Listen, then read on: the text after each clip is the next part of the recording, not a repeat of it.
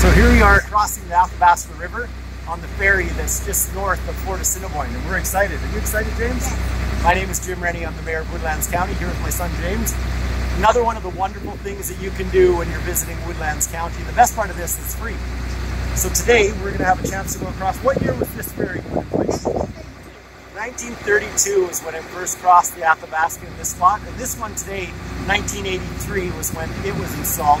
So people can cross from Barrhead County over to Woodlands County and back. What a fun thing to do with your family when you're out for a drive. If you're living in Edmonton, you want to get out here. You can also see the world's largest wagon wheel in Fort Assiniboine. We've got a few businesses there. I'd love to sell you an ice cream at the same time. Some of the neat parts of this, it holds 50,000 kilograms. So we can put a lot of vehicles on this. A lot of agricultural equipment goes back and forth. Like I said before, this is one of the many fun things to do. We got some favorites, right? What are some of your favorite things to do back in Woodlands County? Love to go swimming at the Alan and Jean Miller Center. Where else is a good place to go in the water? How about Rotary Park? Is that one of the ones? Yeah. Yeah, Rotary Park's great. Hard Luck Canyon's another great one. You can find all of these on our website at woodlands.ab.ca. We sure hope you'll come out and enjoy this. This is a unique thing in Alberta.